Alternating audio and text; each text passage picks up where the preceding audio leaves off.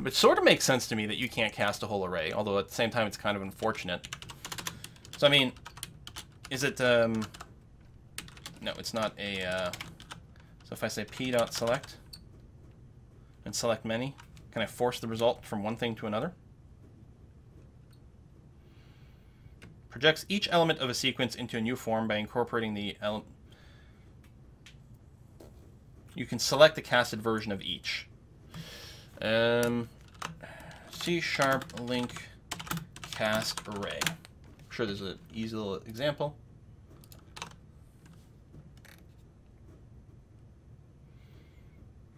Given an array, you can use array.convertAll as well. That seems like what we might want to do. Hex h's is equal to array.convertAll. Except that's not a thing.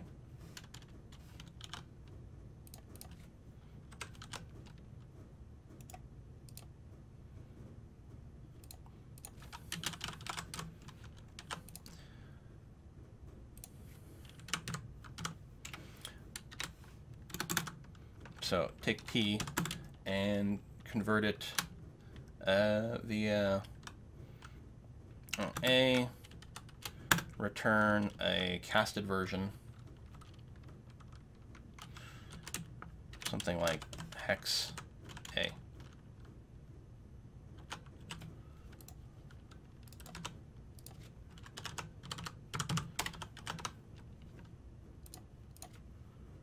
Are you good? Seems to compile.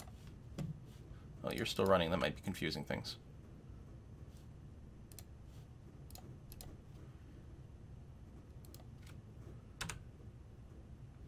Yeah, that works. There's got to be. I'm sure there's probably a better way to convert the whole array. But we got a pathfinding path of length 6, and if I hit space, he is moving to the right. Okay. That's perfect. There's a little bit of confusion there. The first click didn't go because the first tile in it is the start tile, which we probably want to ignore, but we can sort something out for that. Cast can also be a function from one type to another.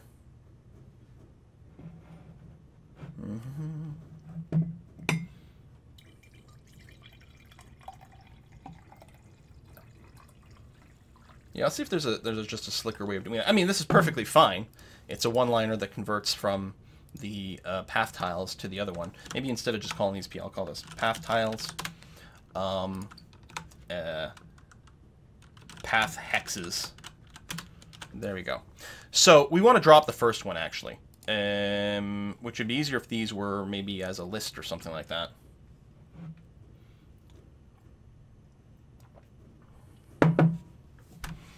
Generics. Yeah, and that's it. I'm wondering if instead of using interfaces, if it might have been better to do everything as generics implementation, because that's also fine.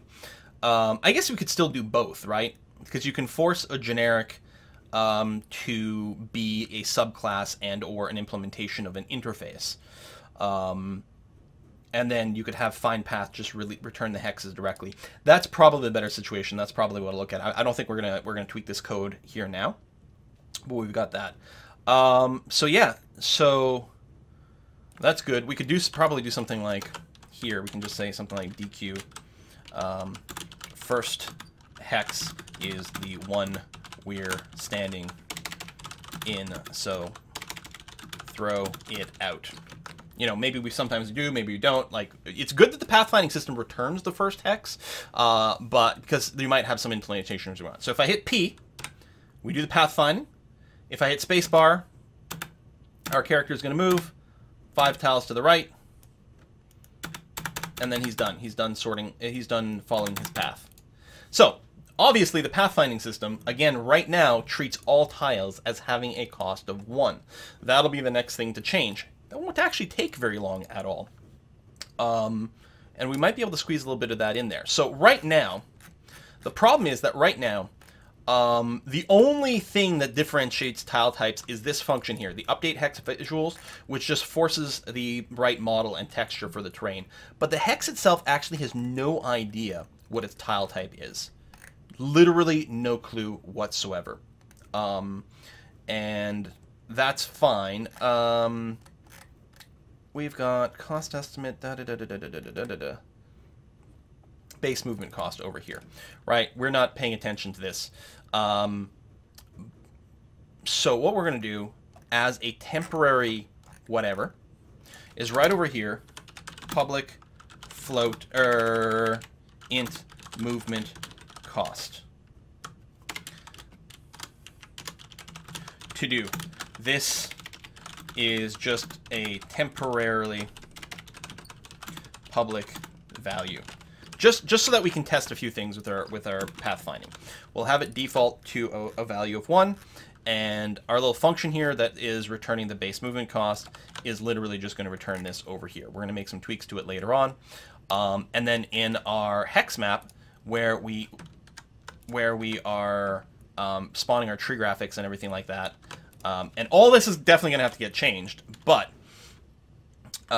we are going to want to set the movement costs to be equal to 2 over here. Like this is crap, but this whole function is going to go away later on. Grasslands, desert, mountain. What we really want it to be is impassable. So probably a negative value to show that. And that's a whole other thing. Like if a tile is impassable,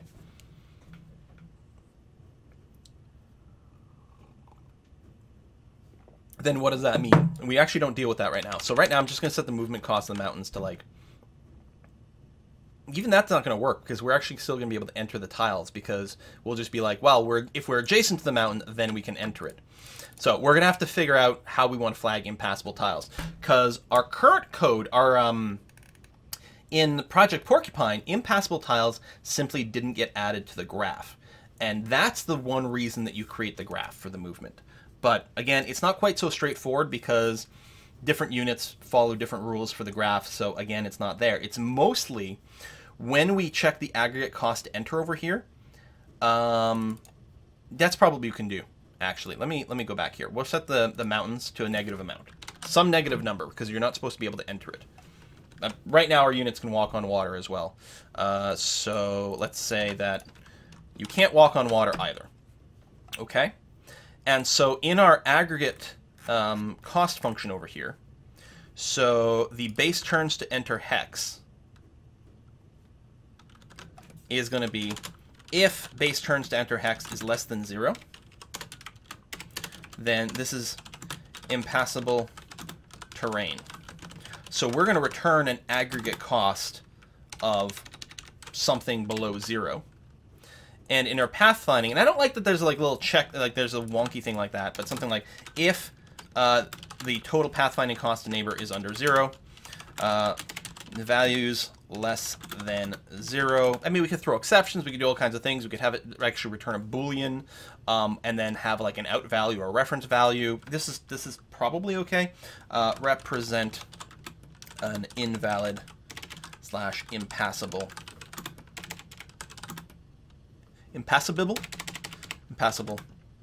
tile. So what we do is we run continue. So we skip this. We assume that this is an invalid move. So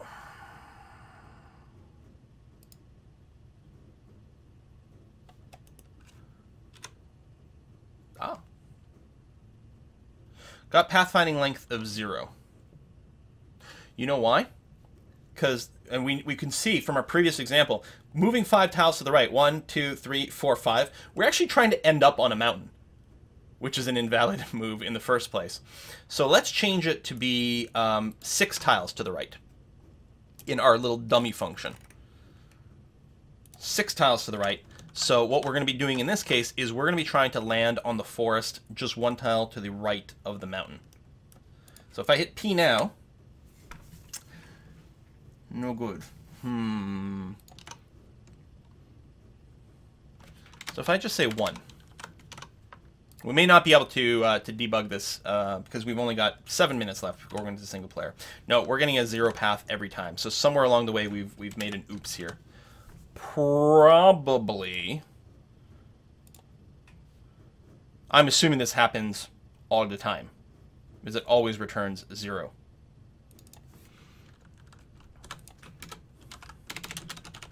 Or under 0.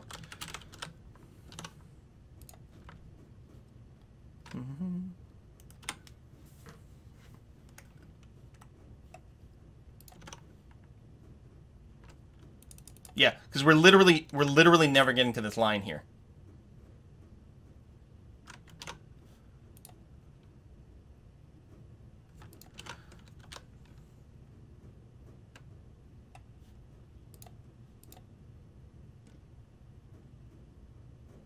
Why though?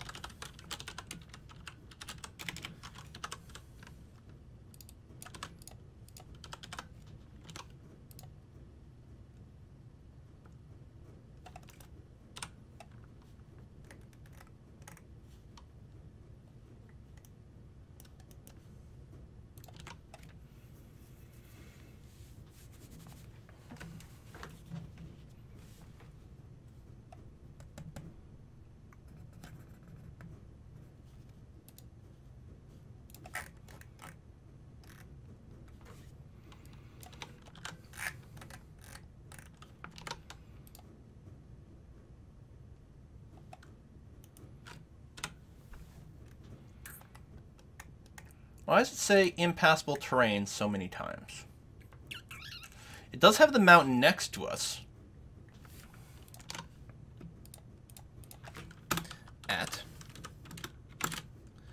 hex dot. Do we have a toString for the hex? Did we ever implement a fancy version of that?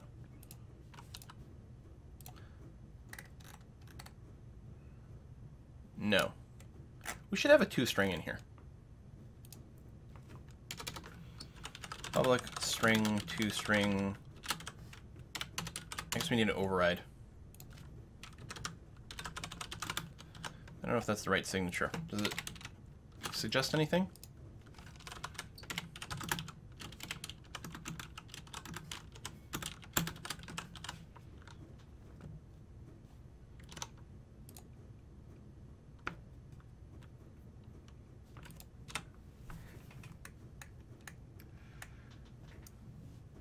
Impassable terrain at 3715. 3715 is clearly not impassable.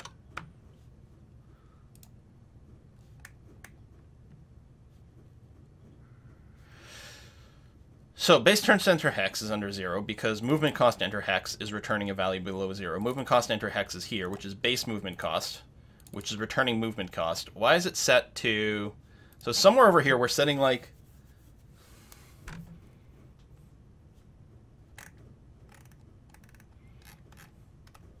One of these things is being stupid. Let's comment them both out and confirm that we're not getting impassable terrain all the time. Okay. There you go. So you can move to the right. Excellent. Is it the ocean one?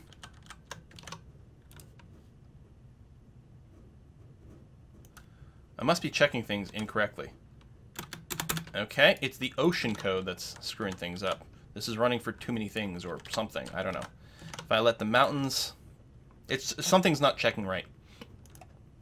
Pathfind. Okay, so the mountain code's not interfering, in theory. If we were trying to pathfind to -1 +1...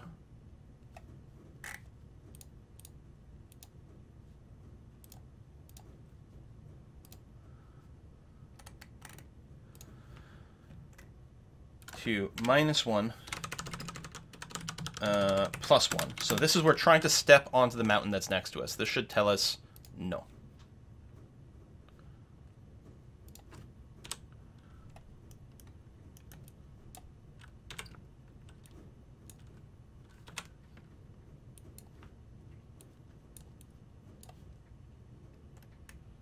That is correct. Well, actually it sort of hangs for a long time and then returns weirdness. P. Yeah, it actually processes for way too long before failing out and not being able to get there. Okay, I mean, at least that's correct. I think it's not checking the right tiles for something.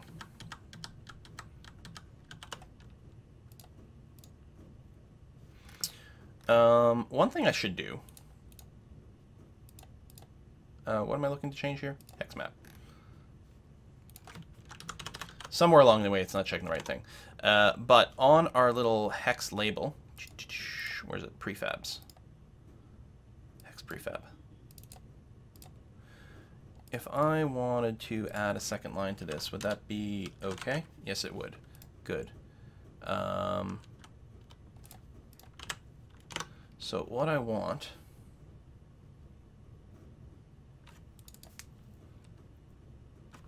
Where do we actually set the text? Somewhere in here, right?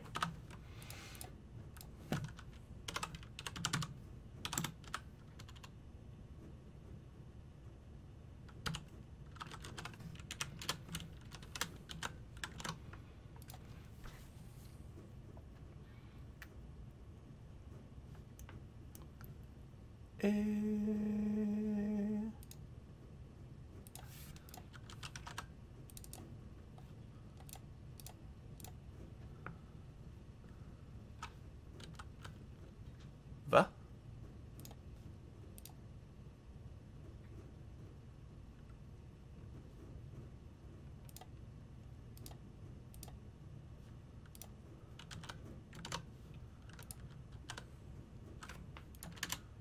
Oh!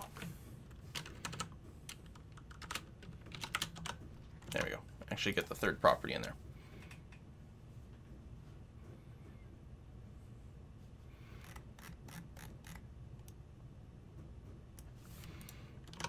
Oh, it doesn't have the cost in at this point yet. Hold on.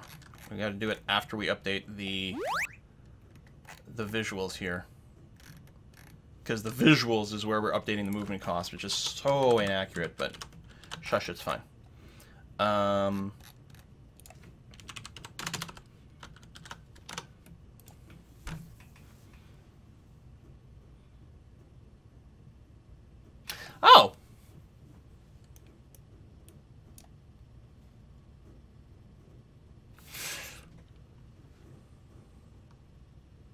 Oh! Because first we create a world where everything is ocean, and then we go and make it not be ocean. So I think what we have to do here is something like this. Maybe. There we go! Okay! Yeah. Because, yeah, the world is created, it's all just water. Excellent. Excellent.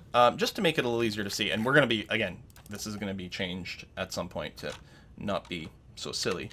We'll just put a couple of 99s in there because it's a little hard to see. So now, if I hit P, and now I hit space, he'll move over here. And that's it, because it's path of 1. But most importantly, if I go to our unit and tell him once again to move 6 tiles to the right, will he find a path around the water and around the mountains? Or not? Might still be broken. It's entirely possible. Hit P. We've got a path of length 9. That's very interesting. So let's watch his movement, because he's trying to get to the forest right over here. Okay? He can't walk through the water here. He can't walk through this mountain. Can't walk through this mountain. There's also different terrain. We'll have to, ideally we want to draw a preview of the path. So he walks to the right, then he walks down, then he walks 1 step to the right, then he walks there. I never read any of the tips. I'm sorry. I've been way too focused. Look at him go around the mountains! Dodging hills, dodging mountains. Yes! There might still be some errors. It's entirely possible. But that's what we'll start to see once we can actually see the path. Woo! All right. So first of all, I got to apologize to Terja, who did remind me that the tips weren't working earlier, and I never actually read your message. So sorry. 2,300 hours. Discovered that Quest for Glory 1 to 5 is available on Steam. What? 800 hours. Wonder what happened to the night. Quest for Glory is awesome. Now I knew the game originally as Hero Quest, or Heroes Quest, but they had to change the name to Quest for Glory because it turns out there was a board game called Hero Quest that was very similar. Fantastic Sierra games. I only ever played the first one to completion, and I dabbled with the second one. But that's about it. Great games, though. And Friendzone Forever, thank you very much for that. Tip, this is essentially $1 quillion, right? Absolutely. Oh man, and what a time for that to come in, just as we achieve success with our pathfinding system. So again, we didn't rewrite the A-star stuff, but we tried to genericize things a little bit more. I suspect we're probably right in that we'll have to use, we may want to use actual generics at some point, just to get the return value to be exactly what we're looking for. With a little bit less manipulation, but that should be perfectly fine and okay. And something else, something for us to look into next time. It's actually very little code that we'd have to change to probably slicken that up considerably. But yeah, we have actual pathfinding. So the next thing to do will be to interface this with the mouse controls, which won't be too hard at all. The idea being that you can click on a unit to select the unit, and then probably hold down the right mouse button to start a movement mode. And as you move the mouse around, it'll constantly be doing pathfindings, and it'll draw a line or highlight tiles or some sort of damn visual, I don't know, from the unit to whatever tile your mouse is over while you're holding the right mouse button. When you release the right mouse button, then is when it will go and take that calculated path and actually set it as the hex path for the unit over here. But for now, again, I'm going to hit P. P runs the pathfinding, and now if I can hit space, he's going to go there. He can't go through that stuff. He's going to go south, up onto the hill. Then he's going to dodge the other hill because it's faster to go around it. Possibly a little. I'm actually willing to bet it's probably... It's not... It's exactly the same amount of distance. Now that's interesting. It's exactly the same number of turns here. If you think about it, right? It's exactly the same number of turns. Because it's going to take... So he's just moved on to here, so he's on a fresh turn of movement. So moving to here eats all his movement. And then, so from here to there, it can go 1, 2 turns. Or 1 turn, 2 turns. It's the same amount, but I think we want to prioritize straight lines. And go here, and go there. And the great thing as well is if I were to hit... Oh, well, it's not going to work. If I hit P again, he's once again going to try to pathfind 6 tiles to his right, which actually isn't going to be valid. Yeah, we get it. We get an error. Because he's trying to pathfind to a tile over here in the ocean, and that's no good. Speaking of, where's the dude? I can't actually see him. Oops. Oh, there he is. Hello. My little dwarf. You're stuck in a tree? That's fine. Straight lines are overrated. Hills have defense bonus. Yeah. So there's a couple of things we could do to tweak the... hills have defense bonus. Hills also have vision bonuses. So we actually want to prefer, if it's all the same, we want to prefer going up a hill. And so that's like... That's kind of interesting how we might want to tweak that in there. That's very interesting. What we could do is right here is if we compare if this new movement is better or not, right? Because this code, if you read it, is the neighbor already in the open set? If so, and if this new score is worse than the old score, worse, discard this new result, right? So that's all we're doing, is we're saying if this new score is greater than or equal to the old score, then forget about it. But we could offload this to another function delegate that is responsible for this comparison. And that function delegate could say, hey, if the two scores are exactly the same, i.e. the amount of movement it takes to get onto this hill would be the same as sort of going around it in a slightly different way, we're going to check a different comparison and say, like, so if these two results are exactly the same, but this one results in us ending up on top of a hill, or spending more time on hills, or having a path that looks more straight and less zigzaggy then we're going to prefer this new one. Even though the two numbers are exactly the same, we're going to prefer the one that is tactically more sound in some fashion, because it spends more time on hills / forests. That would be okay. Or we could just like fuzz it with a little bit of extra number. Like every time you are on a flat tile, because that's what Spunk is saying. Let's say every time you're on a flat tile, add 0.001 to the movement cost, such that flat tiles count as slightly more expensive a move. Just barely. Not enough to like make you take a longer path to avoid flat tiles, but meaning that if all things are equal, flat tiles look a little bit worse, look a little bit more expensive. And that might be all it takes to fuzz it. But that's something we could experiment with down the road. Armored trees should be a special defense unit.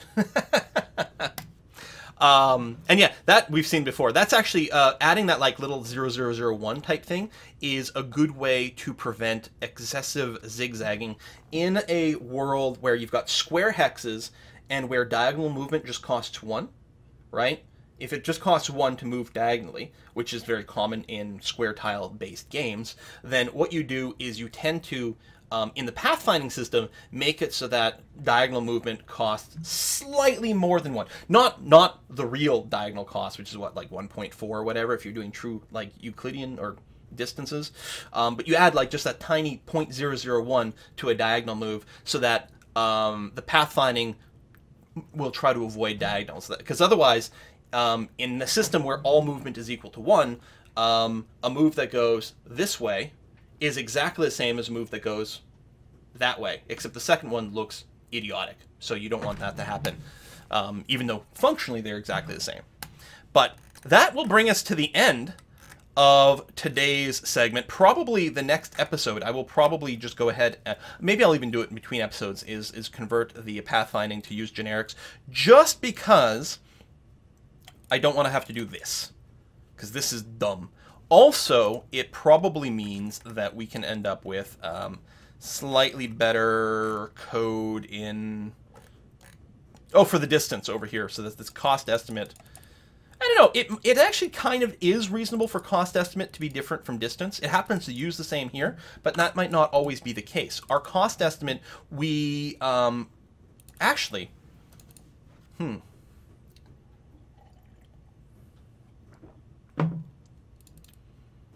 We might want to assume mixed terrain, right? So instead of returning the distance as is, which assumes everything is flat, we might want to like add in a little bit of padding. Assume that the path ahead is worse than it is. One of the interesting things you can do is you can mess with the this cost estimate, this heuristic function in A*, by adding more numbers or reducing the numbers. You can make the bigger this value is. The bigger the value is, I think it can speed up the algorithm, but has a chance of being inaccurate. Whereas if you make this value less, it can slow down the algorithm, but make it more likely to return the truest, shortest path. In that, if your cost estimate returns 0, if you just return 0 as your cost estimate, then all of a sudden you're implementing Dijkstra's algorithm instead of A*, but it's guaranteed to be 100% the fastest method. There's something like that. I mean, I guess if cost estimate always returns the same amount regardless of the hexes, that's how you get Dijkstra's. You want Dijkstra's? Because this is how you get Dijkstra's. So there's some room for fuzzy. So it might make sense for cost estimate to be a different function than distance. I mean, distance clearly is return the cubic distance between two hexes, whereas cost estimate is the thing for pathfinding. And therefore might conceivably, it's conceptually a different thing. Therefore, it might be okay that it's implemented this way. I don't know.